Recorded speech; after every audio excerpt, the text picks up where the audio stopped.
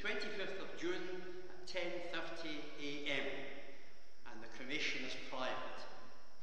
And secondly, the funeral of George Gibson will be held here at Freuchie Parish Church on Monday the 1st of July at 12:30 p.m, followed by the committal at Falkland Cemetery at 1:30 p.m. And we express our deepest condolences to both these families concerned who have lost loved ones. Christian Aid. The Christian Aid collection total, the total raised, including gift aid, amounted to £337.50. £337.50. Thanks to everyone who contributed to the charity. Then the voting last week, for your interest, all the congregations voted in favour, although in the congregations there were people who voted against, but generally speaking, the people voted in favour in all congregations involved in the cluster for the union. And as far as Freuchie is concerned, I've been asked to intimate that 25 voted for, 3 voted against, and there was 1 spoiled paper. So that is exactly the result of the election last week.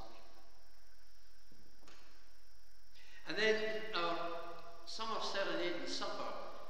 We've been having problems setting a final date for this because of the roof situation with the hall, but Alec tells me this morning that the contractors say they will be finished by next Tuesday. They're even allowing for a few days after that, or maybe a couple of weeks after that. We are looking now at Wednesday the 17th of July. Wednesday the 17th of July. It was to be the 19th of June. We're now looking 17th of July. That will be confirmed next week, but that's the date we're looking for to have our summer serenade and supper in our newly roofed church hall. So we better not raise the roof. We'll need to start all over again. So these, I think, are all the intimations. Let us worship God. Let us sing to His praise and glory in hymn 210, Awake my soul and with the sun. Hymn 210. Amen.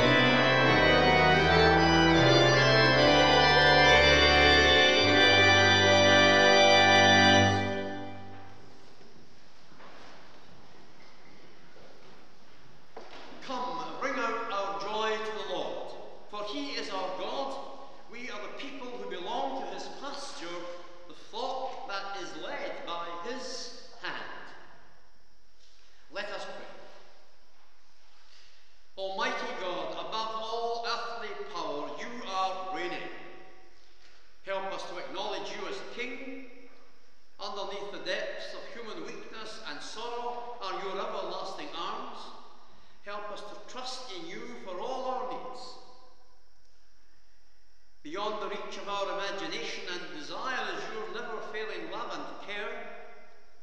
Help us to realise your presence with us and to offer the worship of heart and mind and will, all surrendered to your service through Jesus Christ our Lord.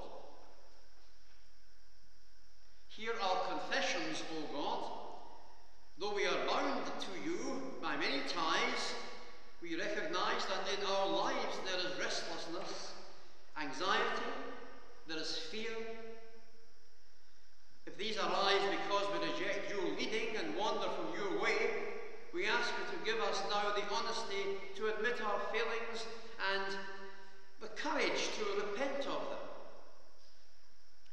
Hear us therefore when we pray, Lord have mercy, Christ have mercy, Lord have mercy. May we be assured that there is declared in Jesus Christ to all who are truly penitent the forgiveness of their sins and the renewal of their lives in the power of the Holy Spirit. Lord God, Christ's dealings with our human race have shown the power of love.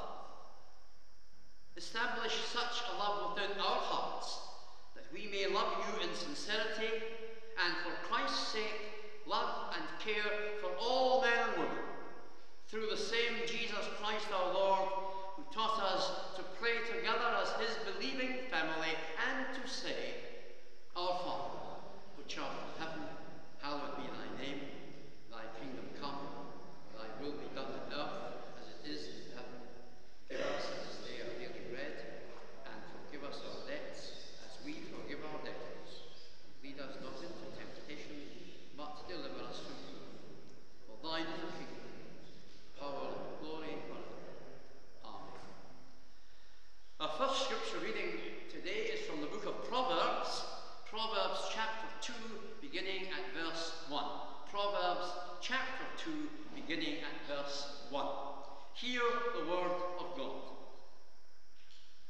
My son, if you take my words to heart and lay up my commands in your mind, giving your attention to wisdom and your mind to understanding, if you summon discernment to your aid and invoke understanding, if you seek her out like silver and dig for her like buried treasure, then you will understand the fear of the Lord and attain to the knowledge of God. For the Lord bestows wisdom and teaches knowledge and understanding. Thanks be to God. We continue our worship by singing hymn 125. 125, Lord of all being, throne afar. Thank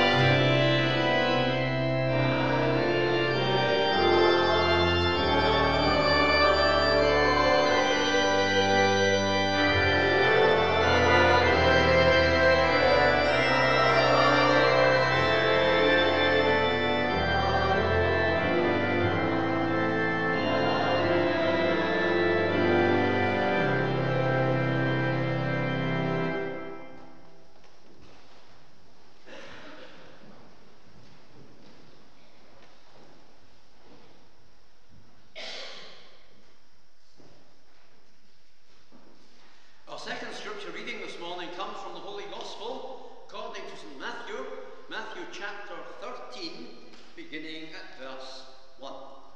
Matthew 13 and 1. That same day, Jesus went out and sat by the lakeside, where so many people gathered round him that he had to get into a boat. He sat there, and all the people stood on the shore. He spoke to them in parables at some length. Jesus said, "A sower went out to sow. And as he sowed, some seed fell along the footpath, and the birds came and ate it up. Some seed fell on rocky ground, where it had little soil, and it sprouted quickly, because it had no depth of earth. But when the sun rose, the young corn was scorched, and as it had no root, it withered away. Some seed fell among thistles, and the thistles shot up and choked the corn. And some of the seed fell into good soil, where it bore fruit, yielding 100-fold, or it might be 60-fold or 30-fold. If you have ears, then hear." The disciples went up to him and said, "Why do you speak to them in parables?" Jesus replied, "It has been granted to you to know the secrets of the kingdom of heaven, but to those others it has not been granted. For the man who has will be given more till he has enough and to spare, and the man who has not will forfeit even what he has. That is why I speak to them in parables. For they look without seeing, listen without hearing or understanding. There is a prophecy of Isaiah which is being fulfilled for them. You may hear and hear, but you will never understand. You may look and look, but you will never see. For this people's mind has become gross. Their ears are dulled and their eyes are closed.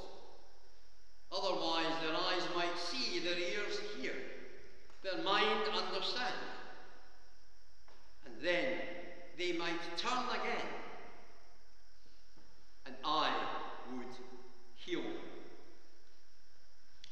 Amen, and may God bless to us these readings from his word. And to his name be the glory and the praise. Now our prayers of intercession and thanksgiving. Let us pray.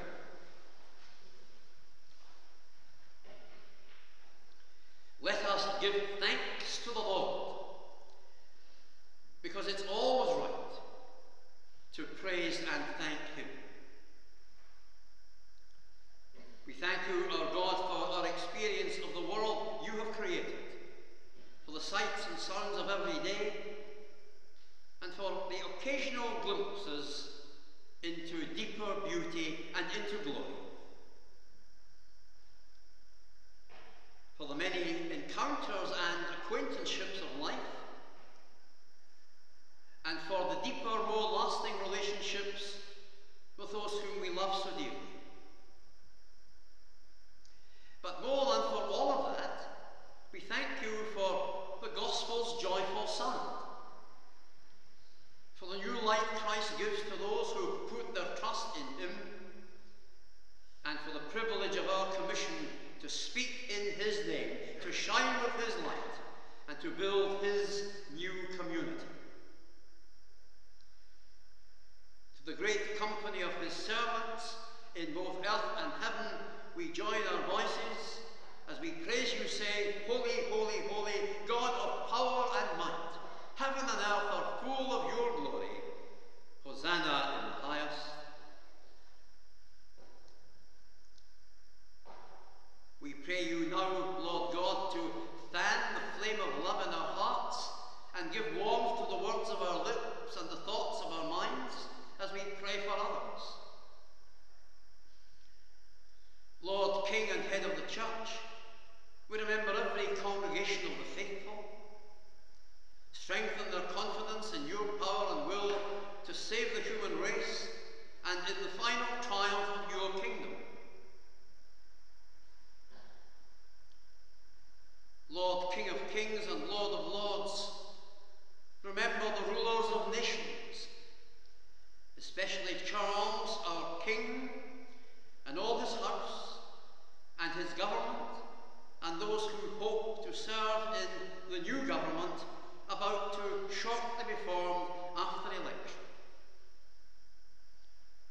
May it be the aim of every government to promote peace and justice and fairness, and let the causes of hatred and bitterness be removed from all the troubled places of the world.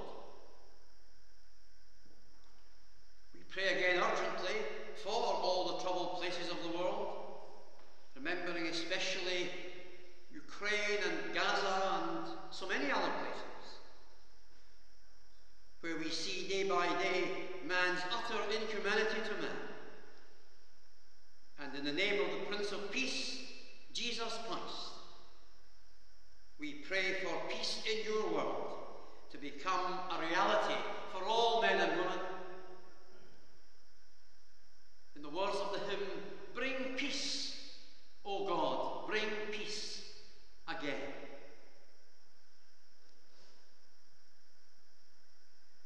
Lord God, King of mercy, we remember all those who are afflicted, the sick in body, the disturbed in mind, the worried, the tempted, the bereaved, either recently or long since. We remember all refugees and all the victims of war and of famine. Give, we pray, comfort and help and healing and strength. Lord, King of love, we remember all who are closest to us in family or in friendship, and be near to all whom we now name in silence, whom we know to need our prayers.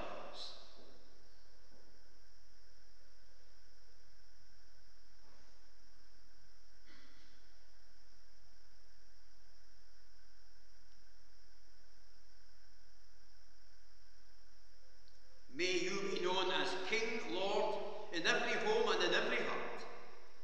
And may the whole earth resound with one cry from pole to pole, blessing and honour and glory and might to him who sits on the throne and to the Lamb forever and ever.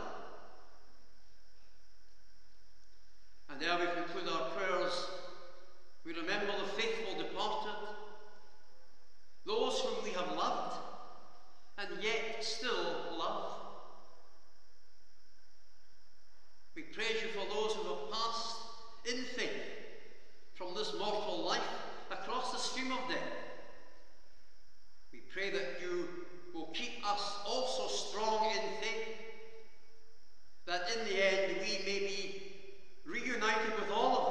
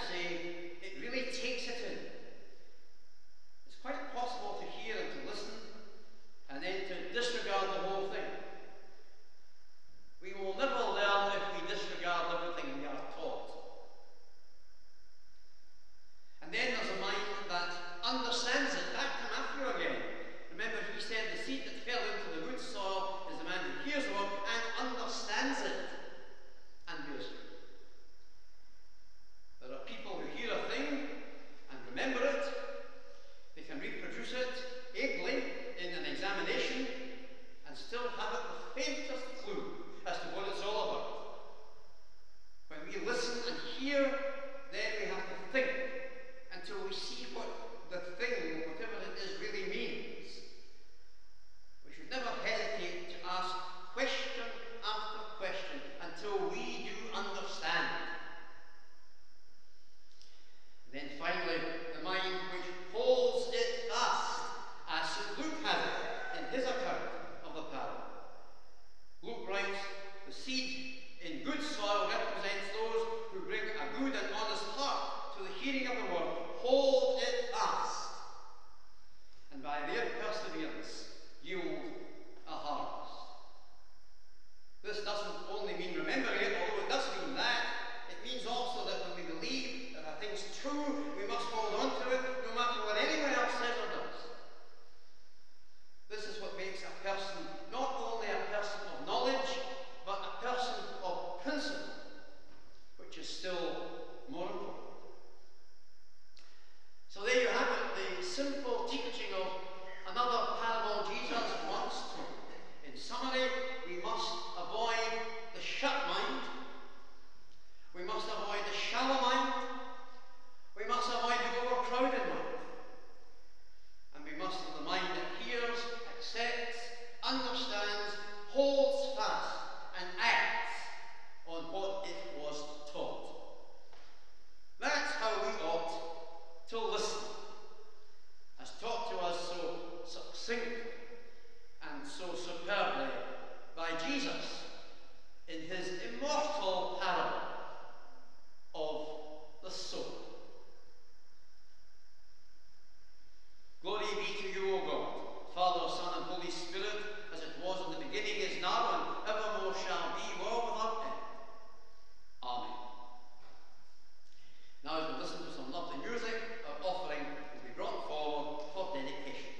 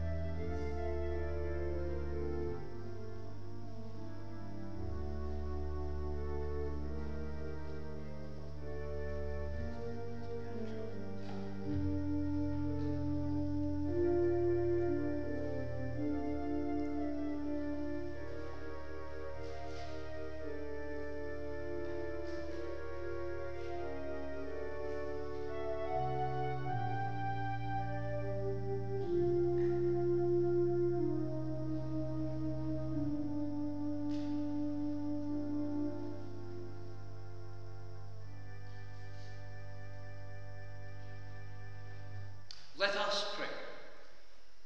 God our Father, we thank you for the lessons Jesus has taught us in parable. We thank you that we have ears to hear and that we may learn from all his simple yet profound teaching. We thank you that Jesus brings us here Sunday by Sunday to hear his word read from his holy scriptures. Again, may we always hear what is read.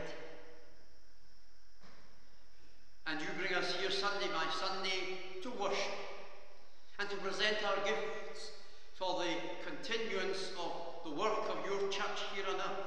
And so we offer these gifts of money to help